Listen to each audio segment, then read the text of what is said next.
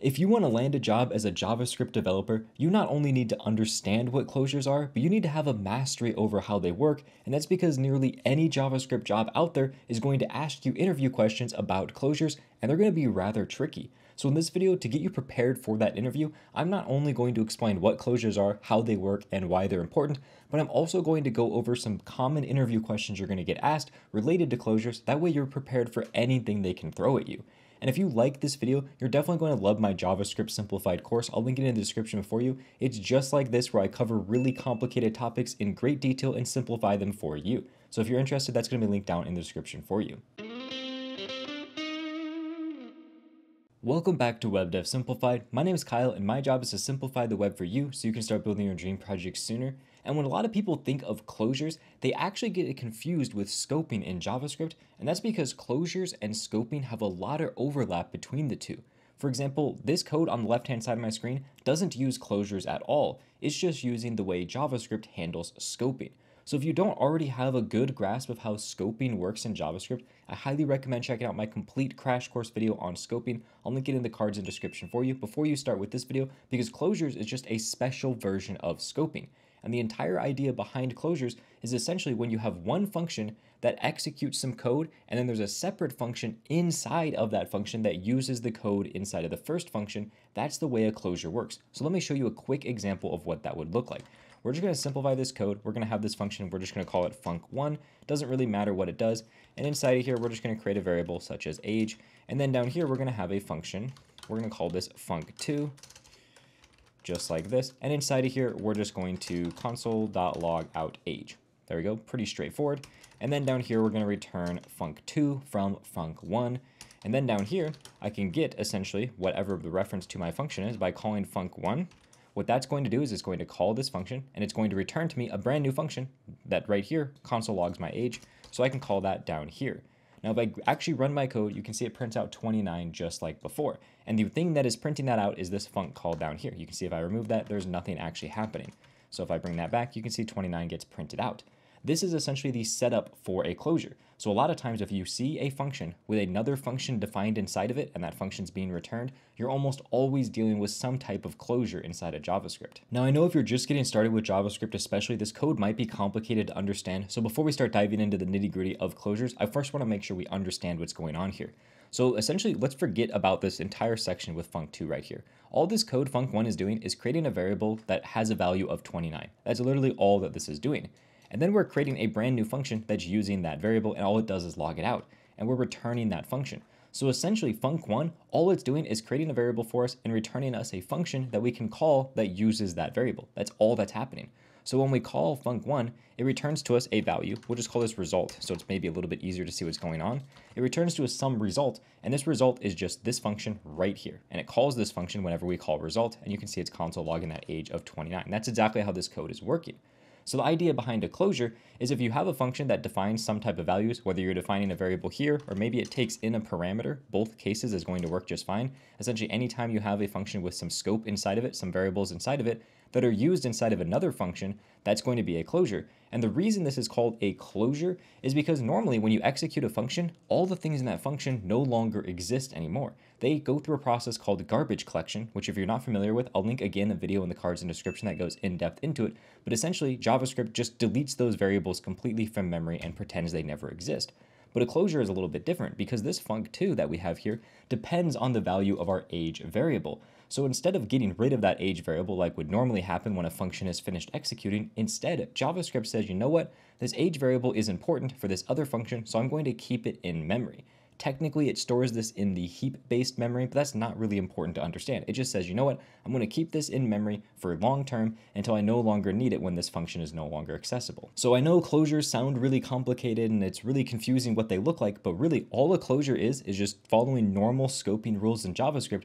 But when you have a function that returns another function or has a function inside of it that's used in other places, it's essentially saying keep the scope of whatever this function is even after the function finishes. That's all a closure is. And anytime you see this type of format where you have a function inside of another function, you're dealing with a closure. Another important thing to understand about how these closures work is they actually always are going to be using the most up-to-date value for that variable. For example, let's say that we change this to an age variable that we can change, and then down here we say age is equal to 30. You may think that this is going to print out 29 because that's what the age variable is declared as before we call our function, but actually you'll see it prints out 30, and that's because it's always going to use the most up-to-date value of whatever this variable is whenever I call this function. So the fact that age is 30 here means that it's going to print out 30 inside of this function right here. And I can even modify the age variable inside of here. For example, every time I call func2, I can add 1 to my age. So if I call this function a couple times, you can see every time it's adding 1 to the previous time's call from before. So it's keeping this state entirely up to date and constantly keeping this variable in memory until it's no longer needed. And that's the whole idea of this closure, is it's keeping this around longer than it normally would because this other function needs this variable in order to function. Now, in an interview, you may be asked why closures are important or what you can do with closures. And to be honest, a lot of the things that were really important for closures are no longer nearly as important as they used to be because of newer features in JavaScript. For example, one of the many benefits to closures is that it gave you a really easy way to create a private variable that couldn't be accessed anywhere. And that's because in this code, this age variable is not accessible anywhere outside of func1. You can see I can't access it anywhere outside of here, which means I can't manually change this age variable. I can't say, age is equal to 25. That's just going to throw me an error because this age variable is not accessible inside of here, and you can see it makes no changes to my actual code. And technically, if I was in strict mode inside of JavaScript, you'll see that this will actually throw me an error instead, but that's another video topic that I'm not going to cover here. If I do have a video on it, I'll link it in the cards and description for you. But it used to be a way for creating private variables. This is no longer nearly as important though, because with module-based JavaScript, where you have module files you can import, you can really easily create variables that you don't export from the module, which in essence creates essentially a private variable. And if you want to learn more about module-based JavaScript, I have a video, I'll link that in the cards and description. It's really important to understand because it's how most modern JavaScript is written. Now, another use case for closures that's something that is actually still useful, even though you may not see it that often, is it allows you to create functions that essentially can use parameters to do other things. So let's say that I can create a function right here that's called like create element creator, something like that. And this is going to take in some type of value, maybe the element that I want to create. And by default, let's just say it's going to be a div element, but it doesn't really matter. We'll just say it's going to take in an element. And then what this is going to do is it's going to return to us a function. And we can just do this in line as an arrow function. If you don't know what arrow functions are, again, I'll link a video in the cards and description for you. But this function right here is just going to return document.createElement, and it's going to take in whatever that element type is that we want to create. So now I can say element creator, and this is going to be for creating any div element. So now I have a function, which is going to be called div creator, or maybe we'll just call it create div. There we go. So now anytime I call create div, this is going to return to me essentially a brand new div-based element. So I can call create div, and I can do the same thing for a span creator. So this one's going to be for creating span elements, and now I can come in here and say that I'm going to have a span creator. And if I call that function, now essentially I'm creating 3 divs and I'm creating 1 span that I can use however I want inside of my code. So it's a really great technique to be able to say, okay, you know what? I want to be able to create elements really easily, and I can just pass in what the type of element is, and it gives me a brand new function that allows me to create them. Obviously, this is a very simple example, but you can imagine your code is much more complex for what's going on in this function, and it allows you to do a really easy way to create essentially helper functions that have certain parameters already predefined inside of them. This is a use case that you will see inside of code and is still useful because it's pretty much the best way to do this type of thing. So we've talked about what closures are, and we just finished talking about some of the use cases that closures have inside of JavaScript. So now I want to talk about some of the trickier interview questions that you're going to get asked related to closures that's going to really help you impress the people that are interviewing you. And one of the most common, if not the most common closure-based question you're going to get is going to look something like this. We're going to have a for loop. We're going to say let I equal to 0, I is less than 3, I plus plus, a very simple for loop that just executes 3 separate times. And inside of here, we're going to run a set timeout or whatever it is. It doesn't really matter, but it's going to be some type of asynchronous function like this. That's going to console.log I. And then we're going to come in here and we're going to say that it's going to have a 100 millisecond delay. So the question essentially asks, what do you think that this code is going to be printing out? And if you may think the code is going to print out 0, 1, 2, and we save, and you'll notice that is exactly what the code prints out. But a lot of times when they ask you these particular questions, instead of using let here, they're going to be using var. And now you're going to notice that it's going to give us completely different results when it prints out. Instead of 0, 1, 2, it's going to give us the result 3, 3, 3. If I give this a save, you can see once that finished executing, it printed out 3 separate times. So instead of printing out 0, 1, 2, it printed out 3, 3, 3. Now, this is probably really confusing to you, and it's confusing to most people, honestly, but I'm going to explain exactly why this is. That way, if you get asked an interview question like this, you can understand exactly what's going on, and it's all related to how scoping and closures work together. So when you're using a var-based variable, var is different than let and const because instead of being block scoped, var is essentially scoped a little bit more globally. It's more function-based scoped. So here what's happening is it's taking this var I equals 0, and essentially it's saying, you know what, we actually have a variable declared up here called I, and by default it's going to be equal to undefined.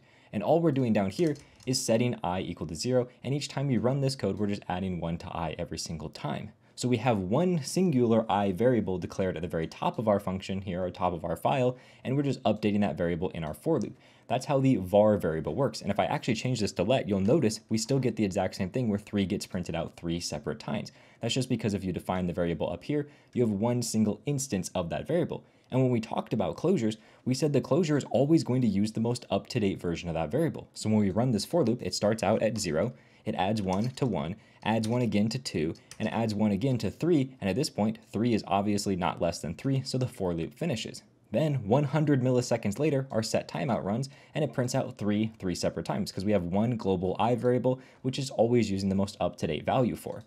Now the difference is if we use let here, instead of having this variable be globally defined up here, like this, instead what's happening is we have 3 separate I variables being created, one for each iteration of our for loop. And that's because let and const as well are both block scoped, which means anytime you have curly braces like this, it essentially is using a brand new variable every single time. So the first time we run this, I is equal to 0.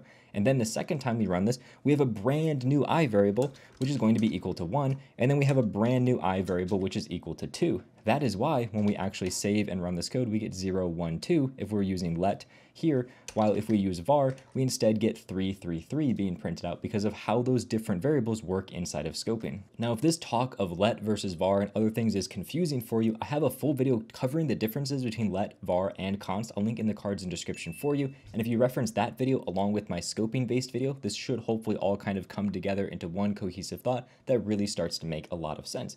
But this right here is the most common interview question you're going to get asked, and the thing you want to look for is whether or not they're using var or let. If they're using let, it'll work just like you normally expect it to, while var is kind of interesting because of the way that it works with hoisting. Now I know this is all really confusing, but honestly the most important thing to understand about closures is that they work just like normal scoping, but it's kind of a special case for when you have functions inside of other functions. That's really all you need to understand about closures in order to be a master of them.